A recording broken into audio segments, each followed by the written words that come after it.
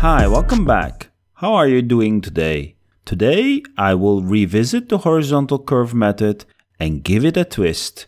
So let's get started. As always, I will start by duplicating the current layer. Next, a black and color adjustment to remove the colors. Let me move this adjustment to the duplicated layer. Okay, let me add a curves adjustment and make the curve horizontal, which will result in a 50% gray image. If I send the blend mode of the parent layer to soft light, the end result will be the same as our starting point, as the 50% gray has no effect in the soft light blend mode. If I now change the curves adjustment layer from a horizontal line to a dip in the middle, we get this cool, nice, contrasty image, which immediately gives more depth to the portrait. Let me hide the layer below so you can see what is exactly happening.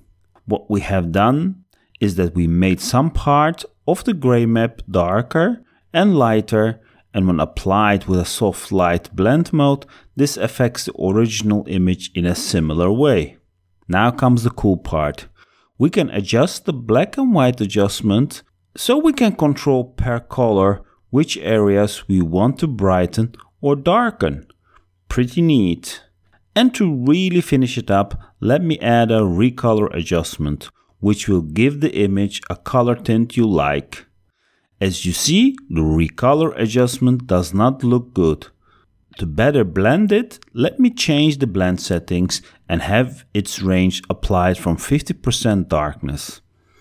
Looks much better, doesn't it? Now we have a good base to adjust the color effect. I can change the curves adjustment to adjust the intensity of the effect. I can also adjust the black and white adjustment to control the strength for specific color range. And finally, I can adjust the recolor adjustment to control the color tint. Before I continue with some other examples, let's organize this in an affinity manner. Let me group the three adjustments, move it to the original layer. The group has the pass-through blend mode, and this is why we are now seeing the gray color image. Before I correct the blend mode of the group, let me adjust the recolor so you can see what's happening. And let me also adjust the black and white so you can see how this affects the recolor again. Okay, let me set the blend mode of the group to soft light. Perfect. Let me fine-tune the adjustment to get the effect I'm looking for.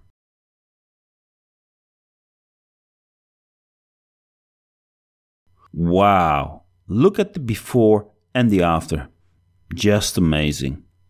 Because we organized everything in a group, I can just copy the whole group and apply it to another layer.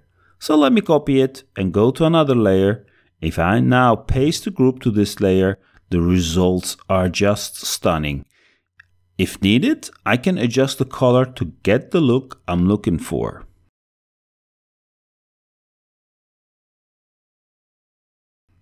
Here is another example. Pretty cool photo, but let me enable the group I had copied earlier to this layer.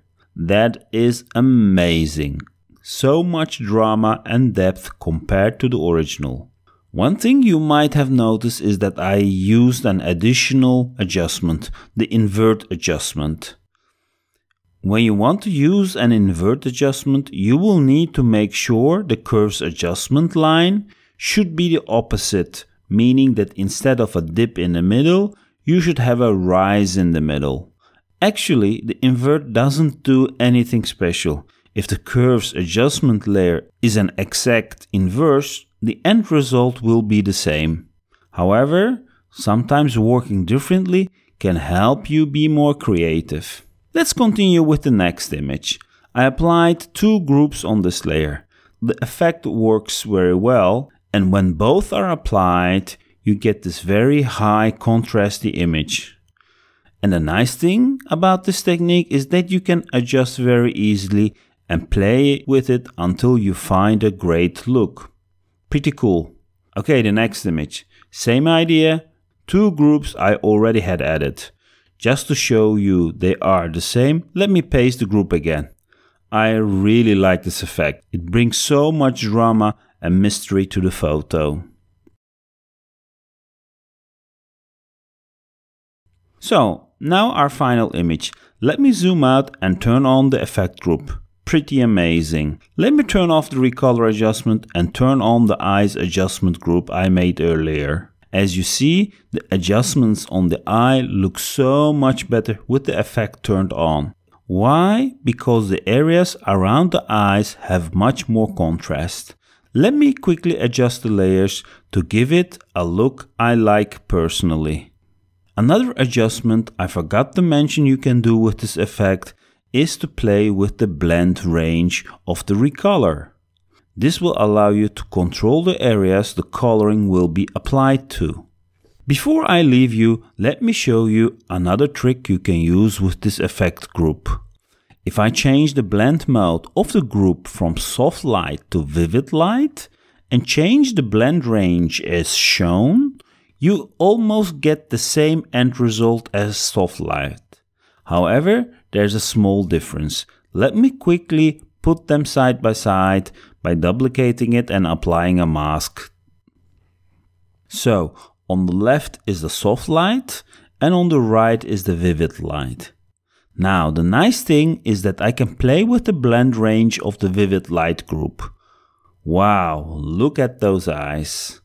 Let me adjust the recolor and give the eyes another color tint. Super cool. What I will do right now is mask out the whole group and have it only applied to the eyes. Amazing. Okay, let me speed up and clean up the temporary mask and enable the left eye too. And the lips. The effect on the eyes is of course too much. Let's decrease the opacity. Just amazing. Here is the before and the after. I hope I have given you some ideas how you can use this method for making your image extraordinary. Thank you so much for watching.